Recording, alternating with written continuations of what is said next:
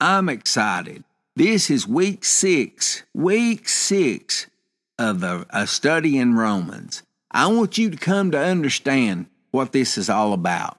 I want you to realize what God has commissioned me to do, and that is to teach the people that come in contact with this podcast, with this ministry, to teach them who God says they are. We just finished a study that started months ago, 10 months ago, 11 months ago now. We started in June 21st of 2021 on an in-him scripture study, and we went through that entire study, 190 some odd scriptures, and feeding people and showing them what God says they are, who God says they are. See, the majority of this world, the majority of the church, don't know the privilege of who God says they are. They don't realize who God has made them to be through Jesus Christ, their Lord and Savior. And if you can come to understand who you are in Jesus Christ, it will change you. It'll set you free from all the religious junk that you've dealt with your entire life. This is something that has really, really excited me, and it's put me on a path to show everybody that I can that, listen, God cares for you. He loves you, and He wants you to know who He has made you to be through Jesus Christ, your Lord and Savior. Not through your goodness, not through anything that you've done other than accepting Jesus Christ as your Lord and Savior. That's what got you to be able to stand in these truths that this study is talking about. Like I said, this is the second study. We started the in-him scripture study on June 21st of 2021. It went to March 30th. We started this study in Romans in March 30th. And I want you to get hold of what God is saying to His people, that He has done a whole lot. Jesus came and died a sinner's death on the cross, innocent of all charges, so that you and I could walk free and stand in the righteousness that He has given us through Him being Lord and Savior of our lives. Go back to June 21st and go through this scripture study with us. June 21st of 2021. Go through this entire study, because I promise you, it'll change your life like it's never been changed before. I am thrilled to be able to bring you these prayers every time I do this podcast during the week. I thank God that He has given us His Word to stand in. And Paul told the Ephesians he wanted them to see and understand the love that God had for them. And that's the reason I do these prayers, because I want the world to see and understand just how good God is, just how much He loves them, just how much He cares for them. Ephesians 1:15 says, "Ever since I first heard of your strong faith in the Lord Jesus and your love for God's people everywhere, I've not stopped thanking God for you. I pray for you constantly, asking God, the glorious Father of our Lord Jesus Christ, to give you spiritual wisdom and insight so that you might grow in your knowledge of God. I pray that your hearts will be flooded with light so that you can understand the confident hope He has given to those He called, His holy people, who are His rich and glorious inheritance. I also pray that you will understand the incredible greatness of God's power for us who believe Him. This is the same mighty power that raised Christ from the dead and seated Him in the place of honor at God's right hand in the heavenly realms. Now He is far above any ruler or authority or power or leader or anything else, not only in this world but also in the world to come. God has put all things under the authority of Christ and has made Him head over all things for the benefit of the church. And the church is His body. It is made full and complete by Christ, who fills all things everywhere everywhere with himself. Ephesians 3:14 says, when I think of all this, I fall to my knees and pray to the Father, the creator of everything in heaven and on earth. I pray that from his glorious, unlimited resources, he will empower you with inner strength through his Spirit. Then Christ will make his home in your hearts as you trust in him. Your roots will grow down into God's love and keep you strong. And may you have the power to understand, as all God's people should, how wide, how long, how high, and how deep his love is. May you experience the love of Christ. Though it is too great to understand fully, then you will be made complete with all the fullness of life and power that comes from God. Now all glory to God, who is able, through his mighty power at work within us, to accomplish infinitely more than we might ask or think. Glory to him in the church and in Christ Jesus through all generations, forever and ever. I pray this in Jesus' name. Amen. I thank God that I see more and more of his love every day of my life, and it all comes through his word. Oh, I thank God for his word, the strength that it brings, and the confidence that he gives me through his word every day. And that is my prayer today for the world that we live in, that every person on the face of this planet would come to understand and know just how much God loves them, just how much God's for them, and just how much God wants to see them succeed in this world so they can be a light and a vessel that he can use. Let's see what God's word has to say today. Father, I thank you and I praise you, God, for your word. Guide me. Use me for your honor and your glory, Lord. Lord, I thank you for all that you're doing in this podcast, in this ministry, in my life, and the people's lives that are listening to this podcast. Lord, I praise you and I thank you for all you're doing, all you have done and all you're going to do. In Jesus' holy name I pray. Amen. We're still in Romans 4, and we want to go down to Romans 4 and 20. And read.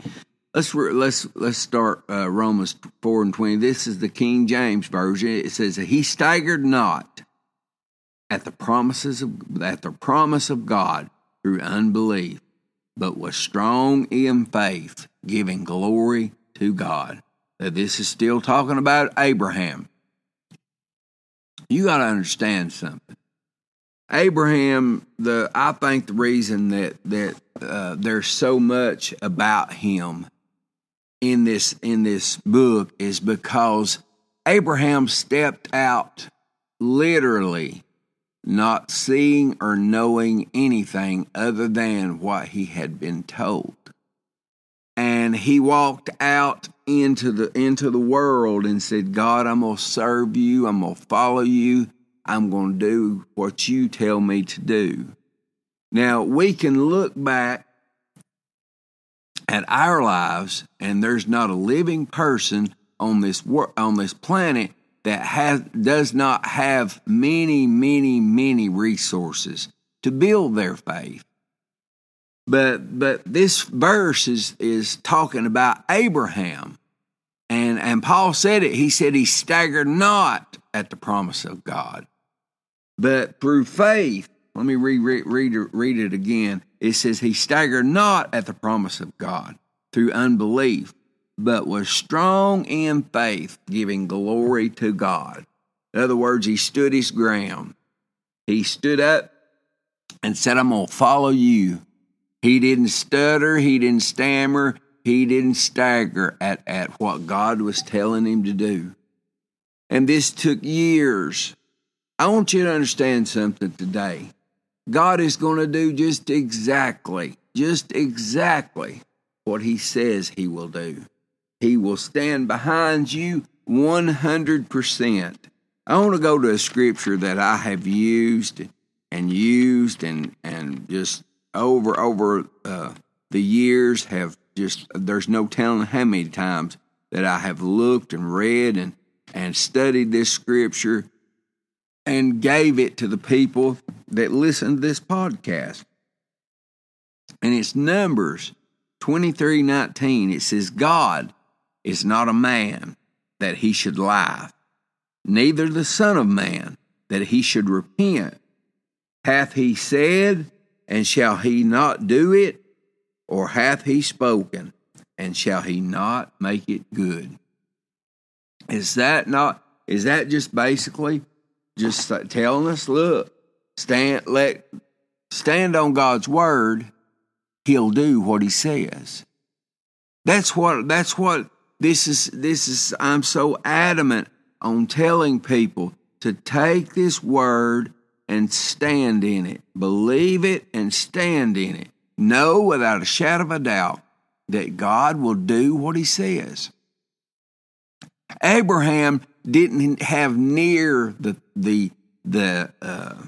information and the words to take and stand on. He had God's word, and that was it. We have examples of God, how faithful God is. We have thousands probably that you can look up and go to studying the faithfulness of God and how God will back his word up, and you can find thousands of examples where God done exactly what he said he was going to do, in literally people that maybe not but people that that know people that said, God brought them out. I'm an example of how God's word is true above all opinion, and he's faithful to back it up. I mean, what I went through could have been fatal. And the devil wanted more than anything for it to be fatal. For me to leave this world and never be seen again. But the fact of the matter is, God had bigger plans. He knew what was coming long before I did, and he watched after me.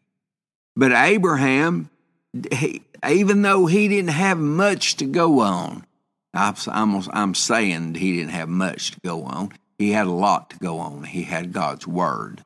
But to a carnal man, you look at something and the carnality will cause you to stagger every time. And Abraham wasn't that carnal man. He wasn't. He didn't stagger one bit. When God said go, he went. Whatever he told him to do, he done it. Yeah, did he make mistakes? Absolutely, we all do.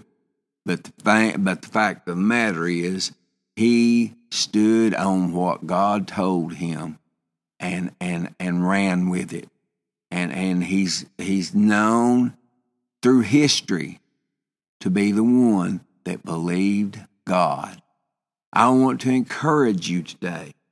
If you do anything in your life, I'm talking about if you purpose to do anything in your life, purpose to do this one thing, and that is to believe God. Have faith in God and stand on what he has said. You'll never fail. You will never fail believing what God has said. I want you to understand this. I want you to stand in this. I want you to know without a shadow of a doubt that God is for you. He is for you, and he will back up what he says. But you've got to come to that conclusion on your own. You've got to come to that conclusion at a place where you can't look around and see any examples. You can't, that you say, well, what do you mean? Well, you could be in a position. You could be in a position that money can't help you, people can't help you. The only thing that can help you is God and his faithfulness. That's it. I'm telling you, this world is quickly coming to a place that the only thing that they're going to be able to stand on is what God is doing. And that I'm telling you, the financial economy, the way we operate could crumble tomorrow. The food supply could be gone tomorrow. Do you understand what I'm saying? And if you don't determine in your heart that you're going to stand on God and what He has said, I'm telling you, this world is going to find itself in a place one of these days that it has nowhere else to turn. And I want to urge you that to take this time to study and find out what God says about you, and become strong in what He has said, not what this world is saying.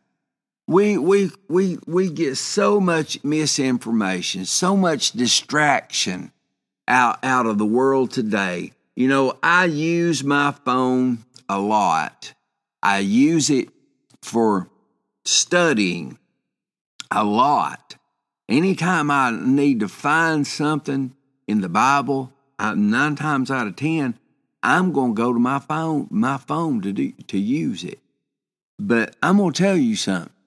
That phone, these phones that we're dealing with on a daily basis are the single most distraction, the single biggest distraction in world history.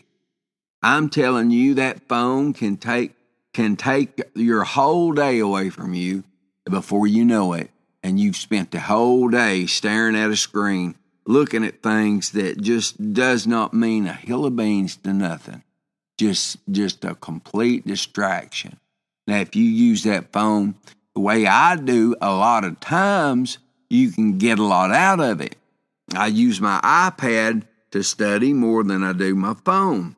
But you've got to make sure that you're not being distracted from all the things that's going on around you. But I want to encourage you. Abraham was in a place that he didn't stagger at anything God said. And I want to encourage you to do the same thing. I want to encourage you to find a place, find a time, give yourself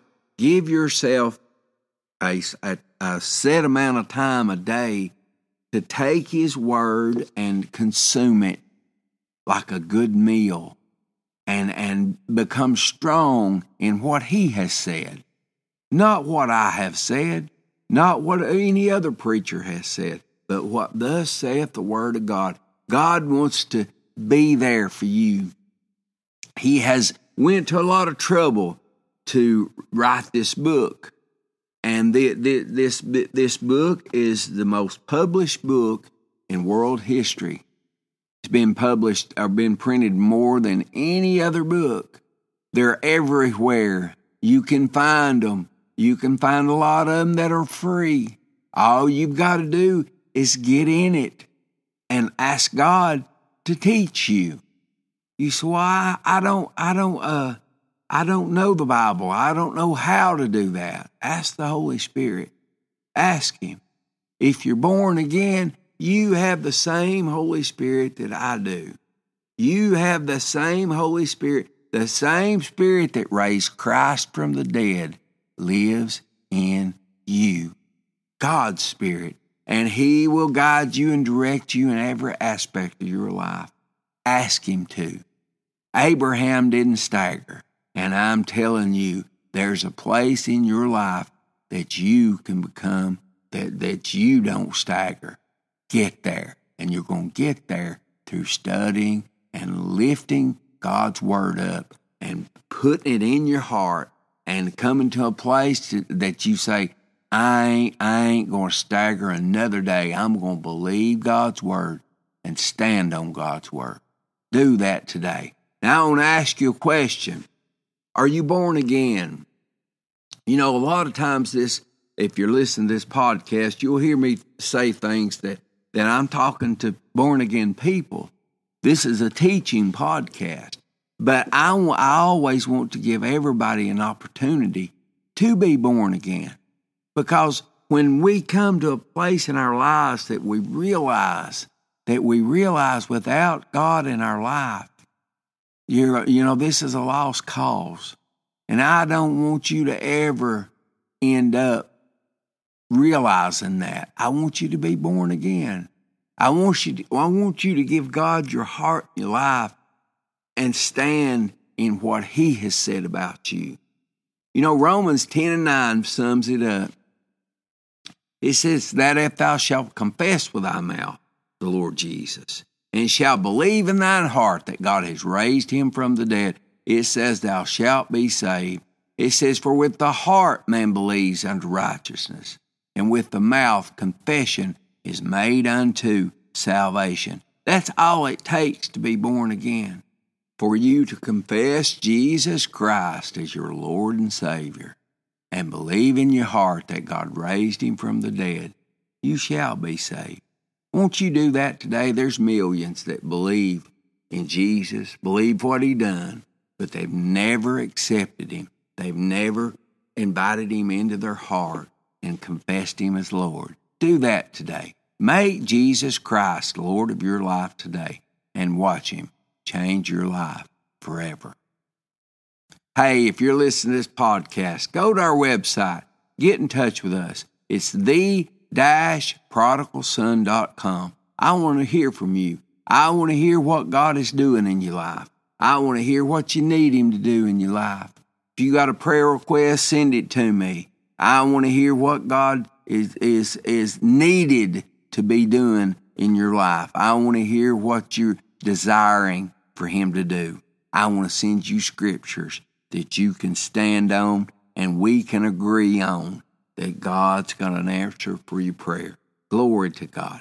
Go to our website. Get in touch with us. If you're a partner of this ministry, partners, thank you for all that you do sowing into this ministry, helping us do what God has commissioned us to do, and that is to give his word away free of charge to anybody that'll listen. Oh, I thank God. I thank God for faithful partners that do just that. I pray Mark 10, 29, and 30 over you today. 100-fold return over everything that you sow into this ministry. Now, if you're not a partner, pray about becoming a partner. Pray about what God would have you to do, sow into his kingdom today. Go to our website. Get in touch with us. It's the-prodigalson.com.